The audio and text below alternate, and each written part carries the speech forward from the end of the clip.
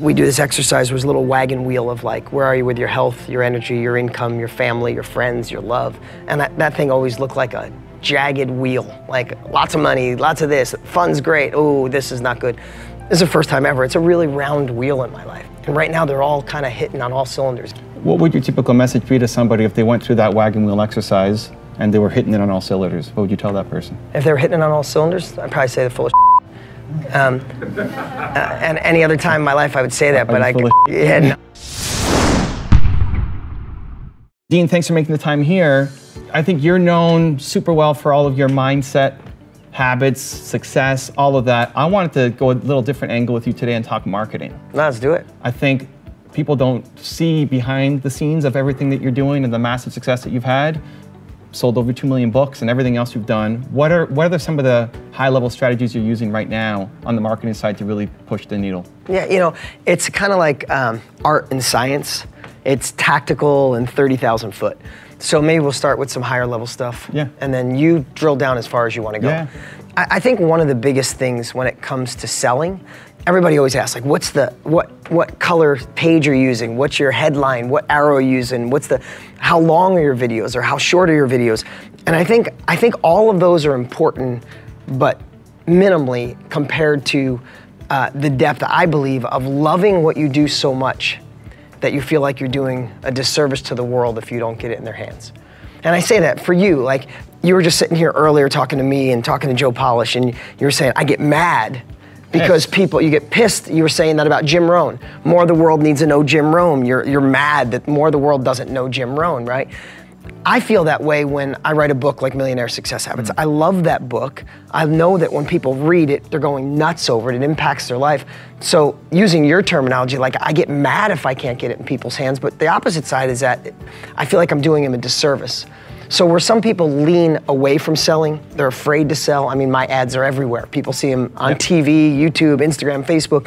I'm not afraid of that because I know if I get them to click and give me their credit card, I get to impact their lives. You do that, you have that same mission of getting eyeballs to what you do because you know it can impact their life. So I think the foundation of sales is don't just love what you do, obsess on what you do so much that you literally feel bad if you're not getting a credit card. So for me, that makes me want to do an ad lighting a book on fire or climbing a mountain or being in my cryosauna or driving in my car or anything I can do to get somebody to stop and impact their lives. That's kind of the 30,000 foot.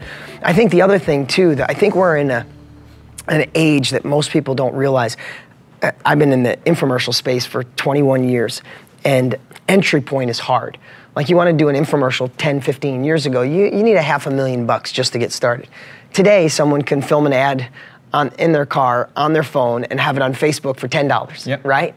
So I think that the entry point is so much easier that I think people are so saturated with the same stuff that they're looking for. That's why you do so well. You have a unique way you present it, right? So I think we're at a place right now, I believe with the economy, the way it's on its way of shifting, right? Just a normal cycle. I think with the mindset of America and the world, and there's so much crap out there, well, simultaneously there's a lot of good. I think people are so hungry for authenticity, they don't even realize how hungry they are for it. I think they're hungry for an imperfect video that comes from your heart rather than a perfectly scripted one on the perfect stage with the perfect lights. I think they're ready for your heart revealing things that you were once scared to admit, even the things you were once embarrassed. I think we want to know that about people so we can know if we trust and like them. So I think we're at this unique place in time where you can just be the best version of yourself and still have the opportunity to sell without feeling like a salesman. Does that make sense? Yeah, for sure. So for mission-driven entrepreneurs who then have a book or have a product, what's the tactic to get it more well-known? What are the 3 to 5 things that you're doing to help sell 1 million books? So one is most people think, I mean, there's a lot of different ways to go about it. I'm a direct response marketer. So I spend money. If I spend $1 in advertising, I want to get $1.25 back, right? So that's just my frame of reference. There's some people like my buddy Trent Shelton has a massive following. His whole last 8 years has been obsessed on getting 7 million people following him on Facebook and 1 million on Instagram. When he launches his book, he's got that platform. He's going to do really well with it. That's one model. My model was a little different. I was on TV for so long that I kind of ignored social media. Right? You and I talk about that. That's why you're helping me and you're so amazing at what you do.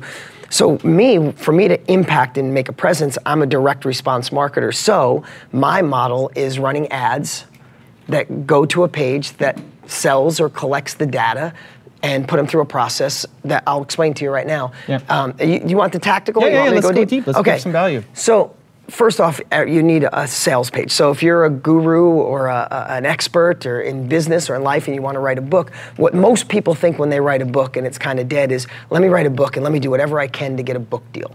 I think book deals are dead, and I think it's actually dumb in today's world. The world has changed. That's why Borders is gone. That's why a Blockbuster is gone in a different way, right? It's a new medium.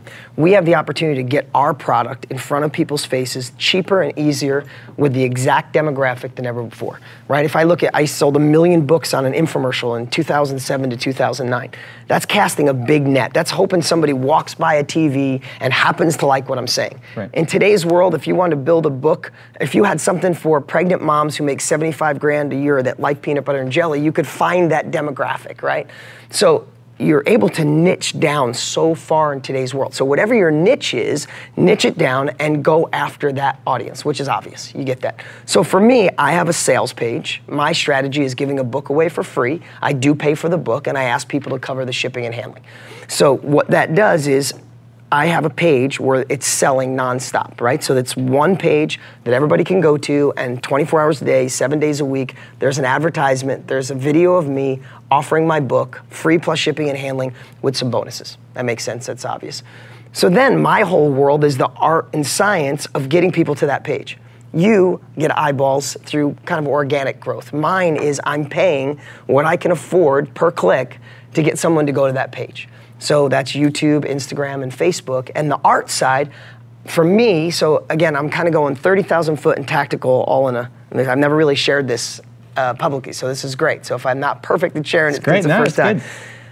But for me, it's the art and science. And how I figure out the art is I've read probably 20,000 comments from people that are following me. And I want to know what they worry about, what keeps them up at night, what their dreams are, what their goals are. And I want to match that.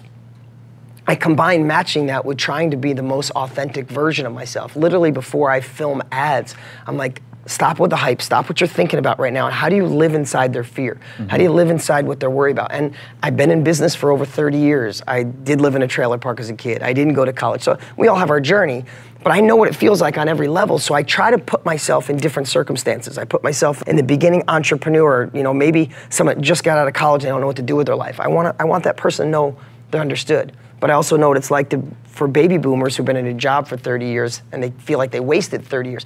I want to live in their mind. So every time I do a video, I'm trying to live in the mind of the different people that could potentially watch. Does that make sense? Yeah. So when people ask me long video or short video, I'll tell you it doesn't matter. My two best sales videos that I've ever done, two best ads, one is 58 seconds, and that's probably sold 50,000 books, and one is 36 minutes.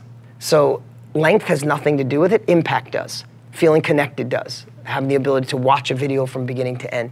So I have this main page that I drive everybody to. It doesn't matter if I'm on Instagram, Facebook, YouTube, if I do a podcast with somebody great like Ed Milet or Andy Frisella, or do a video with Tony, I do something with you, I'm gonna drive everybody to this one place because that sales mechanism just works 24 hours, 7 days a week. So they go to that page, and that's where people need to obsess on conversions. If somebody goes there, does 1% of the people buy the book or 10%? And you just want to obsess to get that to the highest percentage possible. When that's set, then your whole job is just driving eyeballs. And when someone buys a free book from me, what I hope is I deliver so much value that I lose money when I give a book away for free. People don't realize that. But when people get to know me, and I'm not saying that in a bragging way, but as Tony said it, you have the depth and breadth. I've been in business for 30 years. I've been up and down. I've generated over $1 billion with my brands and my company. When people get to hear me or they get to read, they know that I have what it takes to help them. So because of that, I can lose money on that book, but I know they like what I have, that they buy all my other products. And at the end of the day, at the end of 90 days, even though I lost money giving away my book, and we're almost at 500,000 copies, at the end of 90 days, they're like, this guy's a badass. I'm getting this course, I'm gonna go to his mastermind, I'm gonna get this training, and all of a sudden that buyer that was in the negative is valuable to me, and they stay with us for life. Right. I don't know if I explained that in a way that... So what's the process after? So I get my book, I paid the shipping, $5, $6, $8, $10, whatever it is. Now I'm on your list. Yep. What's going to happen next? So for our list, if someone's already on it, you know, about 90% of what we do is deliver value. On a weekly basis, I send out a video. It's called Weekly Wisdom. I've been sending those out this is our 10th year. So they get value every single week to build reciprocity, and then probably once a quarter, sometimes once every 6 months, I'll have an offer or an opportunity. Right now, Tony Robbins and I are working on a new course. Totally stoked about that. My list will get nothing but love for the next couple months until I launch that course with Tony, and they'll be like, hey, gave you lots of love, built relationship, you ready for something? This is next level. And the list, I say list, but I like calling them my family. They realize that I look after them. It's not offer after offer after offer until they opt out. Right? That's some people's model. It's like squeeze them until they go. Right. I'd rather love them until I'm ready to offer them something. And that's proven really good for us. When we launch a product, we've done tens of millions of dollars in launches after the initial purchase because we delivered value even above, over and above the book. So you're going to send a weekly video? We do. We send a weekly video to forever. And this is stuff you record every week, or you every batch week. them? No, I record it every single week. Fresh every week? Every week, I record And you're thinking of your audience, and then you pull up the phone. And what I'll usually do, team? honestly, literally before I'll do a video, I'll go on DMs or I'll go on messages and I'll read 50 of them and I'll hear, man, my mom says I'm crazy. My dad thinks I'm nuts. And I'll be like, oh my God, these people are letting the wrong people guide them. All right, turn on the camera. And I'll be like, hey, bad advice is the most costly advice in the world. And I'll talk about advice for 10 minutes, right? So it usually comes from their comments and what they're looking for. As simple as that sounds, I don't think there could be anything better than answering what they need, right? It's great. It gets you in the mindset of what they're thinking. Do you then use that time, since you're already set up and you're feeling the vibe, to then record more content, more videos for other purposes, or it's just... You know what I used to do before life got so easy with iPhones and I got a little setup in my car or wherever I go, is I used to go in the studio and I'd film once a week and I'd film a whole bunch of content. Now a lot of times if I'm feeling it, I'll literally pull over on the side of the road and film it, or I'll film it at an event like this. So it's more spontaneous now than ever, and I think it's more authentic now than ever because it's not sit down in the studio, I'm ready to go. It's like, no, I'm having an emotion right now and I want to share that emotion. And I'll be honest with you, as much as I think I'm transparent in my marketing and sales, I've dedicated 2019 to go to another level of authenticity. Like I want people, especially it's why I want to work with you, you're so great at that, is I want people to know the real me even more. And I think we're at a place that's what people want. So what's missing from what you're doing that will transmit that better? A lot, when the camera goes on, I always feel obligated to teach. I always feel obligated to deliver a massive message, and I think that's why our following, I think we had 300,000 new Instagram followers organically just this year because we said we were there, and I do a video every day, right? So I want to put the effort in YouTube as well. But I'm always in that mode of trying to teach and deliver, and the biggest comment we get are, Dean, we just want to see your life. We just want to know more about you. Like when the camera's off and you're not sharing something, you know, what does this look like? What is that? What kind of father you are? What does it look like at baseball practice? So I've been saying it forever, but this is the year I'm committing to exposing that to the level they want to see. I don't want to do it in an egoic way, like look at my life, but it seems to be our number one thing. So what would a message, I mean, we're here, we're doing an interview, we've got a room of people. What would a version of that look like? Like pretend there's no cameras on and we're just having a conversation, you don't have to teach. What would you want to share? Know, things like parenting moments. When you make a decision as a parent and you go in the other room and go, man, I blew that. And it feels horrible and it's horrific. It's not that so many people watching aren't parents, but there's a million of those moments that suck. And I want people to see that I go outside and take a walk and I'm mad at myself and I contemplate why I did it. And I call a friend who I think is a great parent. I'll call my buddy Ethan, who happens to be here right now, or I'll call somebody I admire in that space and say, I handled this wrong, what do you think? And that suffering, that pain, and then fix it, and then going in and fixing it. Or, and that could be with a business partner, right? You got a business partner and you ask for too much, or you didn't do enough in the partnership, or you did, like, I think the biggest benefit of seeing aspirational videos online is to see that you can.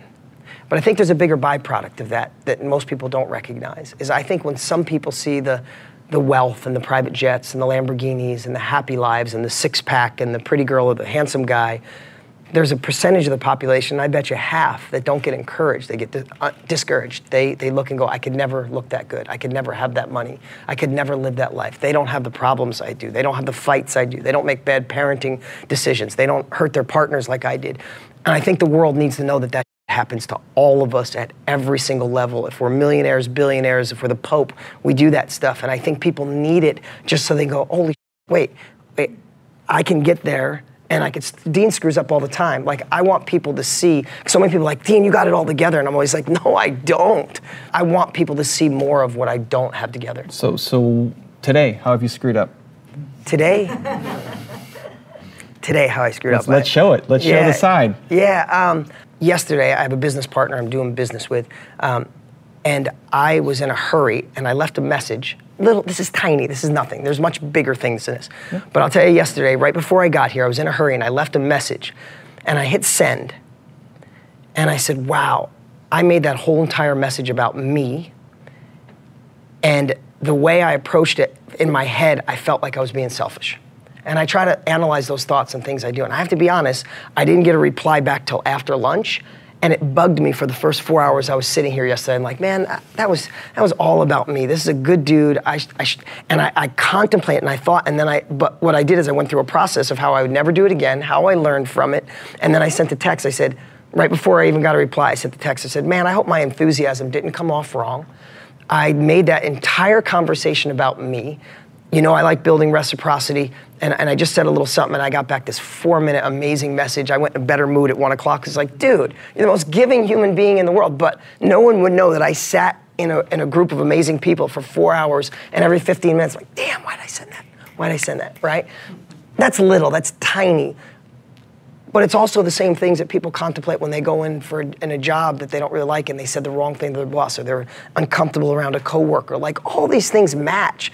And I want people to see that we can be imperfect in so many ways and still reach heights of success we never imagined, right? I mean, I suck at a lot of things, but I'm really good at a few. Mm-hmm. And I think we can help people with that. So in talking to you, before all this, you've now, seems like made a decision to blow up even more and now build the brand and move from just direct marketing to actually brand building. Yep. What has to change in the Dean Graziosi mindset or skill set to make that happen? Really good question. I'm a really private person. And Jeremy, who works with me, has been trying for 3 years to get more of that video, get somebody to spend more time with me and do that. It's that. Like, I want to be transparent and open, and I don't mind sharing it. I have to surround myself and schedule more video time where people catch that side of me, the more real side of me. I shouldn't say more real. I speak from the heart. I'm always saying the same, but again, I'm always in teach mode. I think it's time for people to see the other side. The sides that you struggle on to get there. So I think it's just committing. I think it's just committing to it.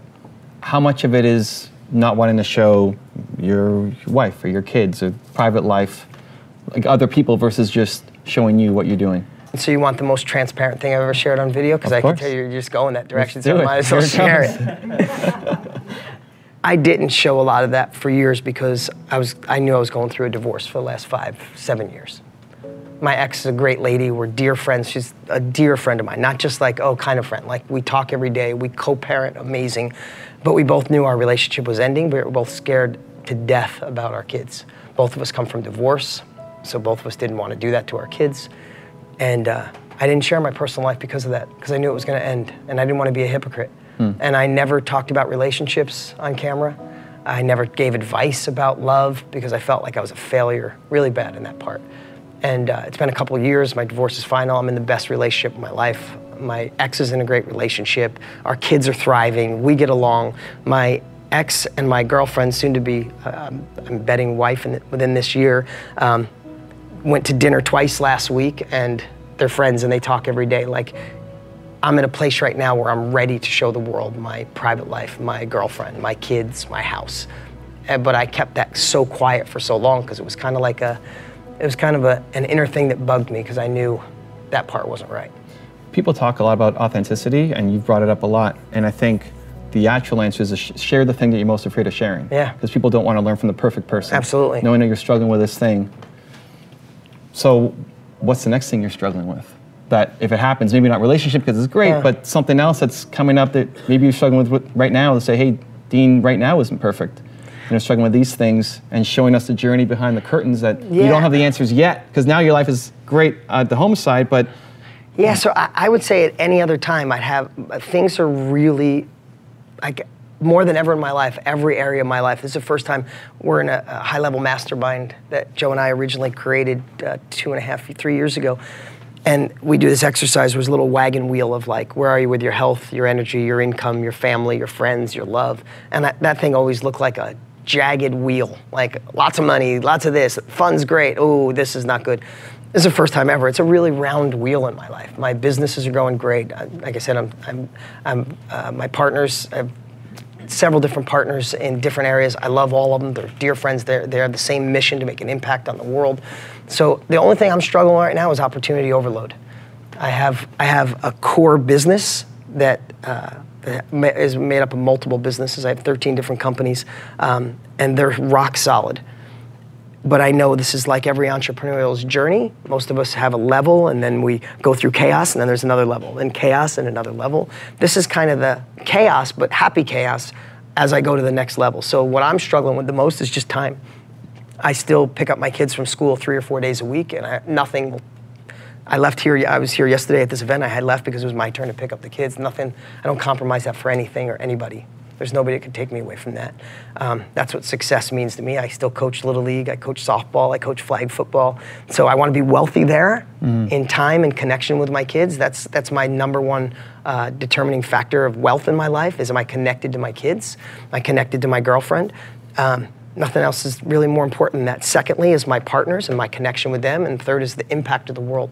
And right now they're all kind of hitting on all cylinders, except for the overwhelm of so many great opportunities coming. So right now it's the scramble, depending on when you see this video, but it'll be out or maybe not yet, but Tony and Robbins and I are launching a course and getting all the pieces together for, it's something that we think is going to impact the world for the next 40 years. So it's not like this little, oh, we're throwing something out there. It's like, this is Tony and I's legacy in this niche of the world. So it's a stressor because I want to make sure it's right. I want to over-deliver to the world. What would your typical message be to somebody if they went through that wagon wheel exercise and they were hitting it on all cylinders? What would you tell that person? If they were hitting it on all cylinders, I'd probably say they're full of shit. And any other time in my life I would say that, but I feel blessed, but I would. Or another version of it, are you inside your comfort zone? No, hell no. I push myself outside the comfort zone all the time, in every area. But you have to understand, I just got out of a wake of one of the worst periods of my life personally. Right. Going through that divorce, nothing has affected me like that. I mean, transparency, when people said they had anxiety or an anxiety attack, I used to think that meant I had anxiety, I was anxious. But leaving my kids and only seeing them half a week, half of the week when I used to make them breakfast every day and Sunday was my family meeting days, I went into straight anxiety attacks for about 6 months. I couldn't sleep at night, I was popping Xanax once a week, I was drinking wine 3 days a week, and flying all over the world, meeting with Tony Robbins and Dr. Amen and the best specialists on the planet. I thought I was losing my mind. So I just came out of that, not just, but in the last year. But I worked myself, in fact, I went through it today, but I worked through a process. Like I just used all the personal growth. Literally, I'm not just saying what, it's like Joe used a great line of eat your own dog food. Like I literally went through the process that I teach. I literally went through, hey, I'm painting a really bad picture. I'm stacking all the negative. Let me stack the positive. Who do I not want to be to my kids? Who do I want to be to my kids? What's my compelling future? Who can I gain knowledge from? Can I watch these videos, read this book, go see some friends? And then how do I put that in play? And literally, like such proof of concept, it's what's taken my passion to another level of wanting to help people. It's why I want to work with you. It's why I want to get more exposure, is because going through that process, I realize how damn lucky I am because I have amazing friends, because I've been in personal growth for 20 years. I have all these at my fingertips. Money's not a problem. I have all this, and I still went through 6 months of hell. And when I got through the other side, one day the hell ended. Like literally one day, it was like, whoop, life went to another level immediately. Like 1,000 pounds got let out. Childhood worries and things that affected my childhood went away. I attracted the best love in my life. My business has literally almost tripled since my divorce was final. Literally, because I'm free. I don't wake up every morning. I woke up for 5 years every morning of my life and I'd say, am I gonna leave this week? Literally, and this is someone who works on his personal growth every day, but I'd see my kids and go, I can't leave. So when I say I'm hitting on all cylinders, it's because I just went through that. 6 months from now, a year from now, might be the next struggle, but right now I feel like you know, in heaven. So the only reason I'm sharing that is because I have all these assets at my fingertips, and I thought I was losing it. I'm not kidding you. I said I made it till this age, and I cracked. Like, I crushed it till now, and now I cracked. And then I'm like, what if I feel this way forever? So when I got around the other side of that, and I'm on a whole nother level, I said, what about most people that don't have access to be friends with Tony Robbins and Dr. Amen and Joe Polish and Ethan Willis and Brendan Burchard and all these guys that came around and just you know, helped with the process. I hired 2 different consultants. I've been working in personal growth for 20 years. Most people don't have access to any of that. So they just live in that misery thinking that's the rest of their life. And if you want to talk about something that gives you passion and drive to push people and help people, that's why I'm pushing my book. I mean, you know, we're at 470,000 copies of my new book. I need that to get to 1 million. I'm writing my next book. I'm creating the best courses of my life. That's why Tony and I partner together. It's like, it's about impacting, giving people options. Because most people watching this right now, even Evan, they'll watch it and maybe they'll be inspired, maybe they'll find one thing. But when they shut that video off, a lot of them go back and go, but you don't know what I'm dealing with. And they go right back to where they were. Right. How do we do things that it's so impactful and so obvious that they take nuggets every time they watch and they actually put it in their life, right? Not just, because inspiration is great, but how long does inspiration last, right? They watch a video, you feel great. It's like you go to an event and for 3 days you feel amazing, 4th day it fades, 2 weeks later you're right back where you were. So what I love about what you do, and I mean this, our team watches your videos all the time, is it's consistent and ongoing and never stop. It's what people need every day. It's like, I don't know about you, I would bet to say, it's like most people think they can, it's like going to the gym for the weekend and work out like crazy and they're gonna be in shape forever. Personal development, personal growth is the same thing. I need it, I don't know about you, I need it every day. Every day. I can't go a day without listening to a book, watching an audio, or talk to somebody, or even sharing it to somebody else. As I'm sharing it, I'm learning. Right? I need it every day. So what you do is amazing, and that's, you know, I'm in the same space. I just want to give people the tools. There's a great interview clip of Elon Musk going on CNBC, and he says the world's going to end because the AI and the robots are going to kill us. And then some reporters ask him, well, how is it going to happen? And he says, I don't know. And they ask a bunch of follow-up questions, and he says, I don't know. And I watched that clip, and I think to myself, I don't know that I would have the courage to say I don't know on national TV to a bold claim that I just made. And I look at that and I think, you know, the next time I get asked a question that I don't know the answer to, I hope I have the courage to say I don't know, no matter who's watching. So why I'm asking that is you are going down this path of authenticity, which is the next evolution of your brand. The next time something like that happens where you feel like your life might be falling or cracking and you're the guy who's supposed to have it all figured out, you think you'll have the courage to say? Hands down, because I can't help people if I don't share. And that's what I learned through, because I kept it quiet. I did. I thought people needed me stronger. And when you say, everything leads you to, the reason you do what you do is, I don't know 100% of your journey, but all those things led you to have this passion. My passion of being authentic is not because I want to sell more books, it's because I can help more people. Because I suffered alone. A handful of my friends knew, the rest of the world didn't. I still got on video like, hey everybody, what's up, Dean Graziosi? And then I go home and pound a glass of wine and hope to fall asleep because I didn't sleep for 2 nights before that. I'll never do that again. I'll never not let the world see that. Cool, man. Well, thank you for the time today. Thank you for sharing your story. You're awesome. Keep up the good work, man. I'm super pumped to see where you take everything. Yeah, you got it, bro. Cool. First off, thanks to Believe Nation for doing such an amazing job. If you want to watch more of my videos, look at the link in the description and go to my YouTube channel. If you want more Dean Graziosi, check out the top 10 rules video made on him. The link is right there next to me. I think you'll enjoy it. Continue to believe, and I'll see you there. Most of the time, our next level of life lives on the other side of our biggest obstacle. I wanted to be successful because I hated not being in control of my life as a kid.